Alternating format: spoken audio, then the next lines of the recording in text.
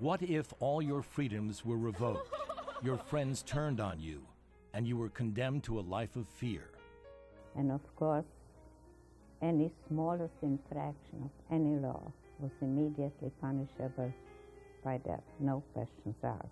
What if part of your city was walled in, and you were forced to live within those ghetto walls, in cramped housing with very little food? People were standing in the street, literally begging, and there was nothing to give them. There were mothers cradling children, protecting them from the cold, and these children were not alive anymore. They did not want to part with them. What if you were suddenly forbidden to go to school because of your race or religion? I came to school, to my classroom. Teacher was standing at the door, waiting for me. Suddenly started shouting, translated like, "You dirty, filthy Jew, you pig," spit at me, closed the door. What if you were forcefully separated from your parents, never to see them again? In the morning, all hell broke loose. Selection. First, they took away children from mothers, number one.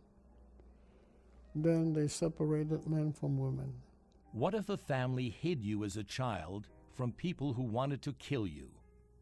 What would have happened if you'd been discovered? They would have shot them. They would have shot them, the whole family.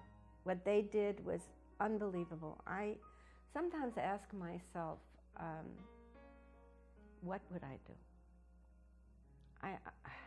If the tables were turned, would I take such a chance?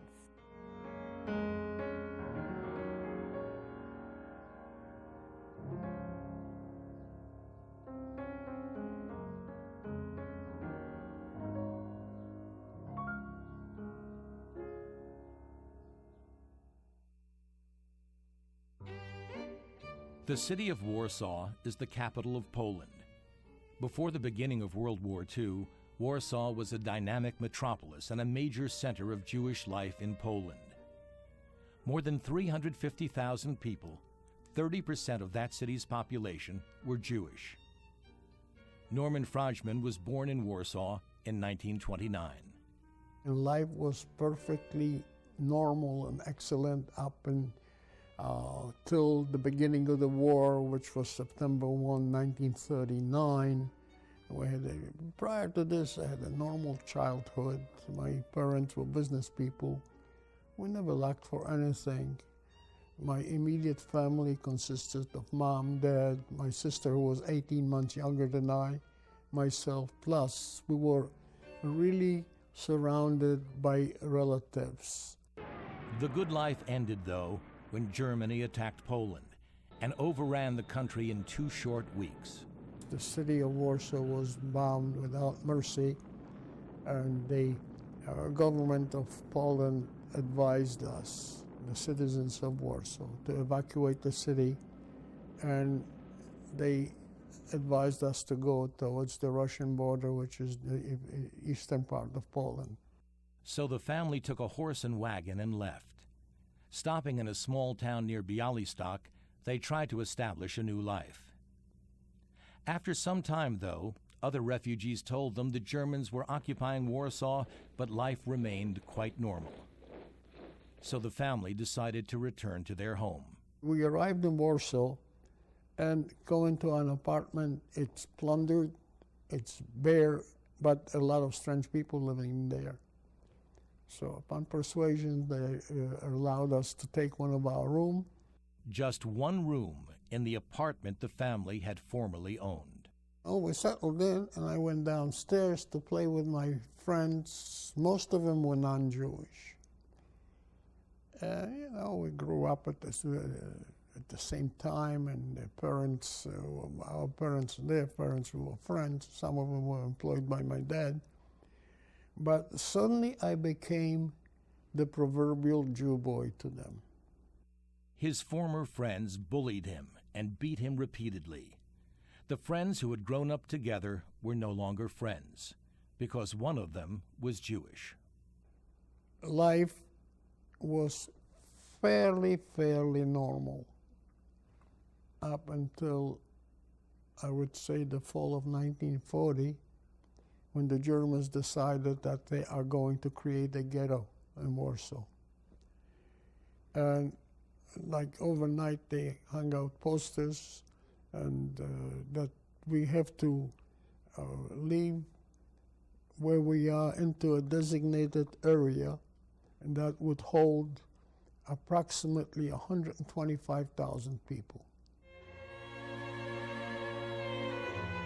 But the population of the Warsaw Ghetto swelled to more than 400,000. 400,000 people crammed into a walled-in neighborhood that was a little more than 1 square mile. A typhus epidemic swept through the ghetto, and the food rations were barely enough to sustain human life. Between 1940 and 1942, an estimated 83,000 Jews died from disease and from starvation. And people were standing in the street literally begging, and there was nothing to give them. You could see faces there that were swollen from starvation. They were yellow in pallor, swollen bellies. There were mothers cradling children, protecting them from the cold, and these children were not alive anymore. They did not want to part with them. Many people sold any meager possessions they had hidden from the Nazis to buy food for their families. Life, as survivors recall it, was a hellish place of horror. There were a lot of Schindlers in the Warsaw Ghetto. They came to create industries because labor was cheap. All they did, they didn't pay us. They paid it to the Germans, to the SS, who in turn had slaves. They had a whole pool of free labor. All they had to do was give us a slice of bread and we were good for the day to manufacture. Germans, they had a favorite game. They would run to the ghetto on a motorcycle with a mounted machine gun on it and a sidecar, and shoot indiscriminately into the populace, knowing full well whoever they will hit is going to be a Jewish person. The Nazis, he says, were experts in breaking people's spirits. That's one reason nobody fought back. They were demoralized as well as outnumbered. In early 1943, though, groups of young people resisted for 6 weeks before being overwhelmed by German troops.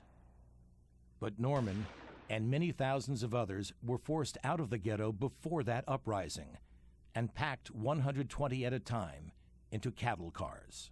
For the journey, we got 2 buckets, 1 5-gallon buckets of water for 120 people, and 1 5-gallon bucket to relieve yourself. Anybody who sweated in that wagon, somebody reached over and wiped the sweat of their faces to moisten their lips. They endured a 4-day stop-and-go journey from Warsaw to the infamous Majdanek concentration camp. During the journey, 12 people suffocated in his railroad car. When they arrived, they were marched into an open field surrounded by barbed wire and towers. First, they took away children from mothers, number 1. Then they separated men from women. Then you had to go by a German who, with the motion of his hand, of his thumb, directed you to the left or to the right. And people who didn't walk straight, people who wore glasses, people with gray hair, anybody who was not a perfect specimen for slavery, they put them aside, put them away in the lorry, never to be seen again. And this was the last time that I did see my mother and sister alive. Being a teenager who was fit for work, though, Norman survived. There were hundreds of concentration camps, but only 6 killing factories, all located in Poland. Majdanek was one of them. This was a concentration camp that whenever a transport arrived, and a transport consisted maybe of 5,000 people at one shot, they took you directly to the gas chambers. They left maybe 100 people to clean up the mess. People were killed, gassed, and then they killed 100 people. We were immediately dehumanized. I stopped having a name as of then. I was strictly known by a number. You know, the clothing, the large got a small size, the small got a large size. The prisoners labored at non-essential chores all day and existed on a near-starvation diet. Food was so scarce that many people ate the grass under their feet. And the evenings brought little relief. They slept in bunks stacked 3 high. Each bunk had a blanket that was infected with lice, and everyone wanted the upper bunk. Why everybody wants the top? Because by eating grass, people came down with diarrhea and dysentery. And this stuff trickled down like, you know, because we slept on slots, plus that little straw on it. The place was just, life was absolutely nil. And escape was not an option. Watchtowers, an electric fence, and landmines around the perimeter saw to that. Punishment for even minor violations meant death in the gas chambers or on the gallows. I've been under the Germans for 5 years. I have seen all different kinds of deaths. Just about everything that's in existence to kill a person. But this stands out in my mind because as they were giving out their last breath already, their tongues were hanging out. They put mirrors in front of their faces to watch themselves die. There was also a case of a father and son. The father was also cited for a very minor infraction, but immediately they sentenced you to die. So we had to watch this execution also. What was different about this, that his 14-year-old son had to hold the father's hand for 24 hours while the father was hanging. Norman was transferred from Majdanek to another concentration camp in 1943, along with thousands of others. On November 3rd, 1943, there were almost 18,000 Jewish people left at Majdanek. And on that date, they brought loudspeakers and played beautiful music, and they machine-gunned almost 18,000 people to death in one day, calling it a Harvest Day. He wound up working in an ammunition factory, where conditions were as miserable as in the other camps. But there in that camp, I came down with typhus, and I was selected to die because I was non-productive. And I was rescued by one of my very close friends who was a carpenter. He literally plucked me out of the line of the condemned and brought me to his shop and hid me behind some wood shavings, thereby saving my life. Somehow, Norman survived his sickness and went back to work. With the Allied troops closing in, though, he was once again evacuated, and this time sent to Buchenwald, a camp deep inside Germany, where he assembled bazookas. That's where he was given the jacket to wear that he still retains today. From there, we've heard artillery. We already heard that the Allies, we saw hundreds, literally hundreds of planes flying over us. Remember, we're not too far from Dresden, and one day you couldn't see the sun. That's how many airplanes there were. And they just destroyed the city in no time at all, just pulverized it. It was mid-April 1945 when the Nazis evacuated the camp and sent the prisoners on a death march. They walked until May 7th, 1945, when they were put up in a school for the night. In the morning, we get up, there's a tank in front of school. I said, okay, this is the end of us. They're probably going to do away with us because they want to cover up the atrocities, and that's it. But the turret opens up and out comes a Russian officer. And that was the day of my liberation. I attribute that sometimes to Providence, that I was meant to stay alive. There's no other explanation, because nothing that I could do possibly would prevent them from killing me. It was just we have a word called beshert, which means it's meant to be.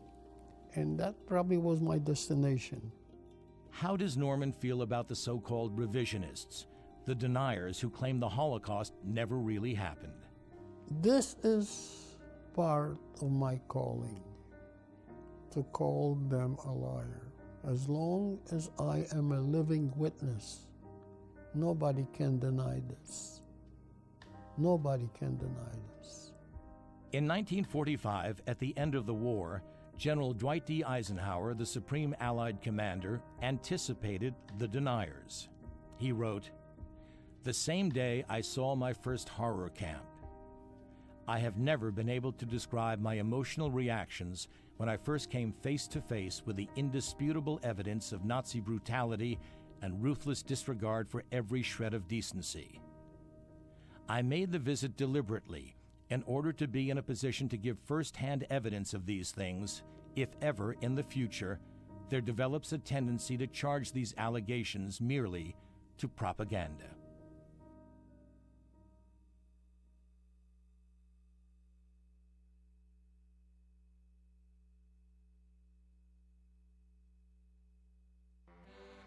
During the 1930s, France welcomed Jewish refugees from Poland, Germany, and other countries caught up in the hatred spewed by Adolf Hitler and his minions. But all that changed when Germany invaded France in 1940.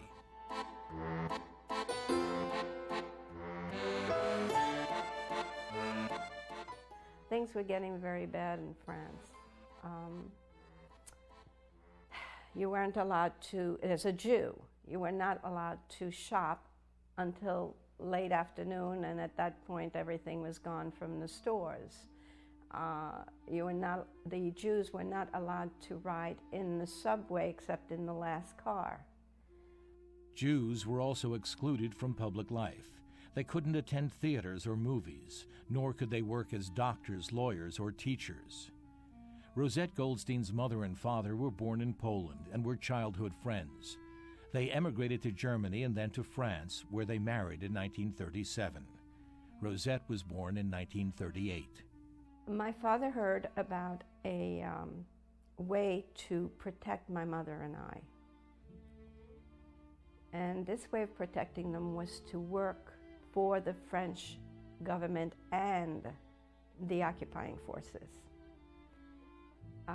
He was given a paper stating that if he worked as a lumberjack in a small camp in the countryside in France, that they wouldn't touch my mother and I.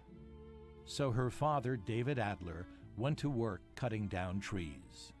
And in the evening, he was allowed to go through the countryside. Most of the men were let go after work. This was right at the beginning. And they would go to the different farms in the area and ask for, they would barter their working. They would help the farmers, and in return, the farmers would give them some food to send back to Paris. As the situation deteriorated, her father grew increasingly concerned and didn't trust the paper that provided so-called protection for the family. So he and my mother, I guess, discussed that I should be hidden. He had been going to this one farmer, Monsieur Martin, to help him with chores and again to get some food to send back to us in Paris.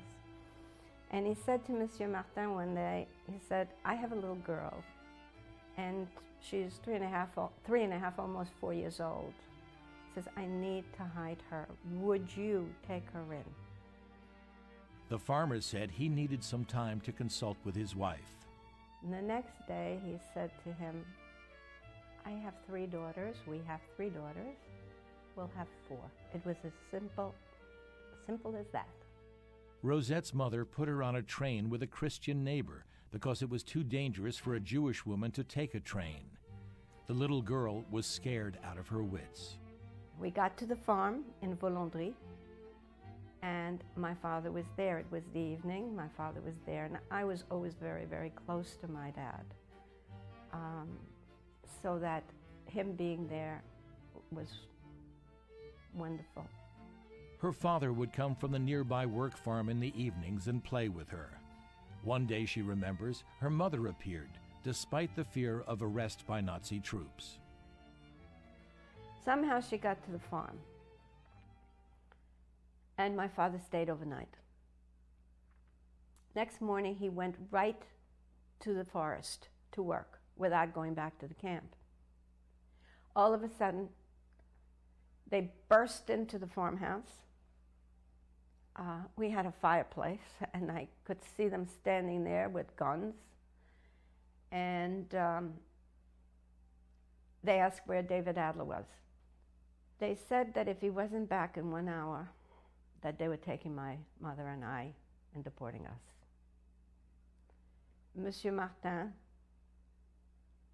went right to the forest. He took his bicycle and saddled a horse. I don't remember that, which he did, but he went to the forest and told my father, and my father immediately went back to the camp. My mother disappeared, back to Paris. Don't know how. And somehow, I guess they forgot me. Her father would still come in the evenings, but this was 1942, and deportations from France began, mostly to the Auschwitz death camp. And I used to run down the path from the farm and wait for him. And he would whistle. He had an old bicycle that Monsieur Martin had given him. And he would ride this bicycle, and when he saw me, he'd start to whistle a tune. So I knew it was him, and he'd scoop me in his arms and hug me. And one day I'm waiting, and didn't show up. All of the 70 men in the work camp had been deported to Auschwitz. I knew, we all knew what was going on. As little as we were, we realized what was going on. My life went on on the farm. They were very, very good to me. I call the daughters my sisters of the dark days. One day, Odile, the youngest, she saw a truck stop at the end of the path with Germans coming out of it with guns. And immediately they took me, the farmers took me, put me in the next room under the mattress. And at that time, the old beds had these big springs, so that I was face down on the springs and the mattress on top of me. And they looked around the farm and took food. You know, it was a farm, so they took all kinds of food and left. Again, I was lucky. Second time, I saw them. And I ran in and told Madame Martin. And this time, she had Odile go with me on top of the barn where they kept the feed for the cows and hid me under the feed. Again, the same thing. The family kept her hidden throughout the rest of the war. Her mother never managed to visit her again at the farm, but Rosette was protected by the Martin family until the war was over. The Americans came in, and I remember sitting outside with the family and seeing all these planes up there, and one of the men played the accordion, and he played the Marseillaise, and we just applauded and, you know, was so happy that we were free. She rejoined her mother in Paris. Her mother already knew that her father had been killed. It was very hard for my mother. Very difficult, because she was alone. My aunt, my uncle, and my two cousins had been taken on convoy number 8. They all died in Auschwitz. Her father had been taken to Auschwitz and then taken on a death march to Buchenwald. Another death march to another concentration camp followed.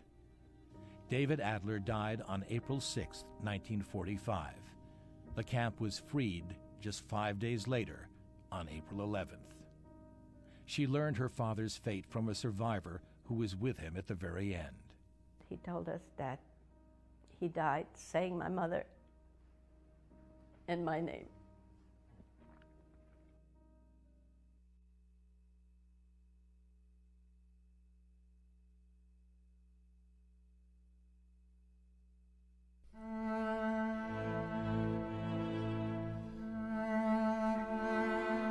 I had a wonderful life, beautiful childhood, everything a young girl can hope for. Good schools, entertainment, travel, everything was beautiful. I also had a beautiful home and family life. Liesl Bogart was born in Prague, Czechoslovakia. Growing up, she was surrounded by a large, loving family. My immediate family were my parents. I had a brother who was 4 years older than I, and many aunts, uncles, cousins. We were 43 people in my family.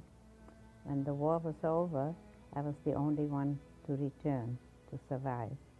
Everybody else was brutally murdered. Liesl's story is an all too familiar one. This beautiful life came to a sudden stop for us in Czechoslovakia. It was March 15th, 1939. I was 13 years old at the time, and that morning we woke up and there was a noise. Looking out of our windows, there were German tanks driving in, German soldiers marching in, and overnight all the homes around us were already decorated with swastikas. Her father owned a small store, and what happened to him was just the beginning. That morning, first day, we came to his store. There was a sign on the door, big sign, no Jews allowed. Under Aryan management, store was taken away. Needless to say that from that day on, my father really was a broken man. He just could not face up and cope with what was happening, just the first day. And from that day on, new laws were put in place that targeted Jews. Jews were also no longer permitted in public places. They couldn't use public transportation. Cars, motorcycles, and bicycles were confiscated.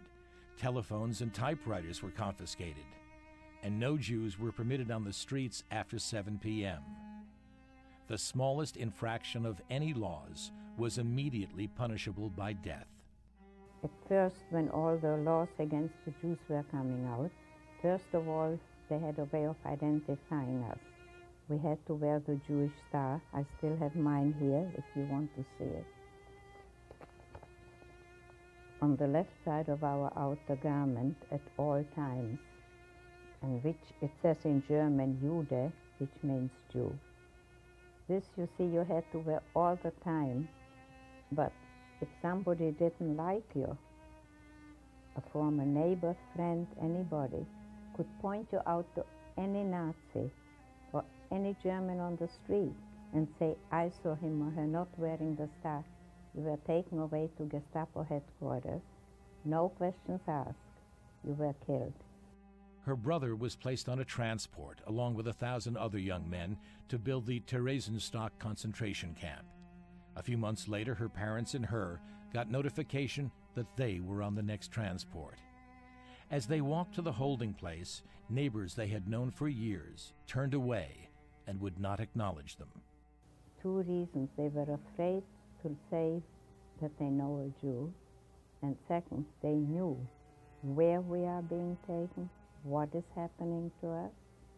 Nobody came to our help. At that point, we know now that the whole world knew what was happening.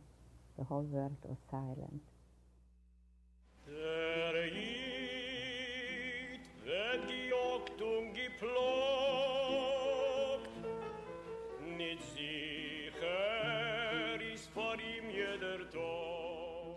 They were packed into a cattle car for a day-and-a-half trip that should have taken less than 2 hours.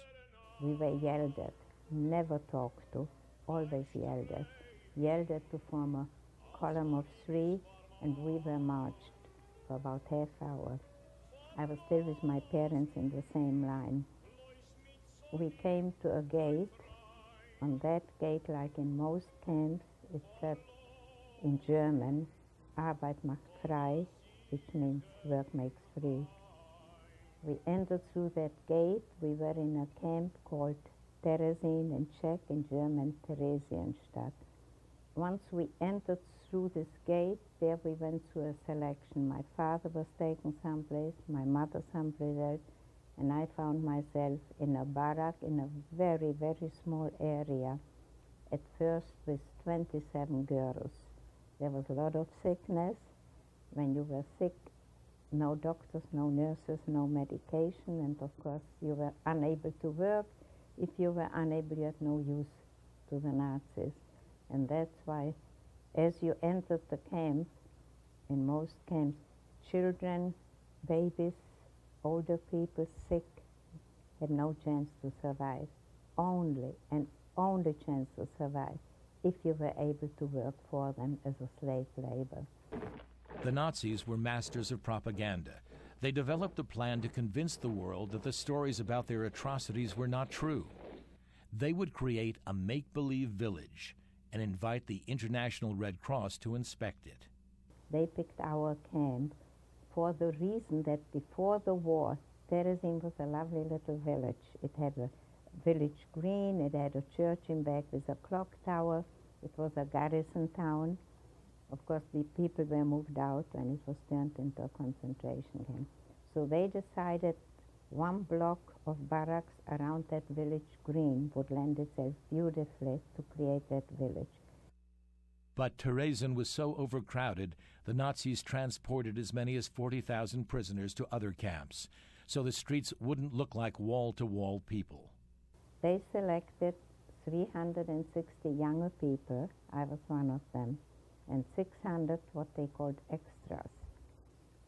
And we were ordered now to create this village. The barracks were painted, storefronts were created. Everything you can picture in a little village, from a grocery store, a bakery, a sewing room, doctor's office, schoolroom, prayer room, entertainment room, coffee shop, a dance hall, a music, everything, including a bank. They even went so far as to print fake money to be used at the bank. And we had rehearsals and dress rehearsals. And the extras were used for, boys had to play like a soccer team, extras were used for cheering, people had to go to the bank, some had to go to school, some had to sit in a coffee shop. And then the Red Cross came, and about a day and a half, 2 days later, the Red Cross left. During the time they were there, well rehearsed ahead of time, one of the assessmen went to the sandbox, tousled little Johnny's hair, who had to play there with other children, and said, "Would you like another cookie or lollipop or a sardine?" And little Johnny had to say, "No, thank you," pulling out of his pocket some more candies. I already had enough today's sweets. Once the Red Cross left, the order came to dismantle the phony village. And all the participants in the hoax, some 960 people, were put on the next transport to be gassed. I was told anywhere between 8 and 12 names, actually numbers, we were numbers, we had no names, were omitted from that list. And I was one of the lucky ones. She was fortunate again when the Nazis decided to give Hitler a special present. They would take 5,000 Jews from Terezin and send them to Auschwitz to be killed in one night. 5,000 Czech Jews were selected. My parents and I were in that transport. We were again herded into the cattle cars, always done at night under big lights, SS all around you. I lost my place near my parents. They already were in one car, and as I was stepping, by then they had put ramps against the car door, because the door was high and it was took too long. This was supposed to speed up the loading. And on the side of the ramp, on each side was an SS man. As I stepped on the ramp, one of the assessmen pushed me off, and I fell off, tried to get up, and he pushed me down again. I had no idea what was happening, and I stayed down. The doors of the cattle cars closed, and the train left, which was the last time I saw my parents. At that point, I had no idea why I was pushed off or what was happening. Much later, she learned she was pushed off that train because the Nazis were very exact. Their roster listed 5,000, but they actually had 5,004 prisoners, so 4 had to be excluded from the transport. She was one of them. After the transport left, I went to the stables where the SS kept their horses. My brother was taking care of a horse. He was covered from the transports because he was needed as a stable boy, and he wasn't there. And one of the other stable boys told me, "Don't you know?" I said, "What?" "Your brother was on that transport." I had no idea. Her brother had likely volunteered, thinking his parents and sister were on that transport, and perhaps he could help them. The night of March 7th, out of the 5,000, only 3,800 were still alive. The rest were killed, what was called natural causes. The 3,800 went that night to their deaths, fully knowing what is happening to them. But they resisted. The law was when you entered gas chambers, you had to be undressed. They were told you're getting a shower, which of course was not the case, and they knew it. But they resisted to undress, well documented by now, and they sang to their last breath the Czech anthem and the Hatikva, which is the Jewish anthem. Finally, on May 7th, 1945, came the day that Liesl and so many others had prayed for. Their camp was liberated. But she had gotten very sick and was isolated in a typhoid barracks at the time. A friend came to the window, waving something back and forth in her hand, a slice of white bread. Seeing that in her hand, I realized we must be free, because we heard the oncoming front, we heard the shooting and all before I lost consciousness. So we knew it can't be long anymore. And then it dawned on me, seeing that slice of white bread, and that's now 65 years later. Every morning I have a slice of toast for breakfast. I remember freedom. And this was all done in the name of hate. And it's still going on today. It's still going on in different countries. And we haven't learned. Man has not learned. I have the most wonderful credentials for hatred. I earned the right to hate. But my answer is no, I do not hate. I dislike him immensely. To me, they're lower than a snake's belly. But I cannot utter that word of hate, because this is what brought this whole tragedy on. And if I become a hater, Hitler would have succeeded in making a hater out of me. And I simply am not going to permit him.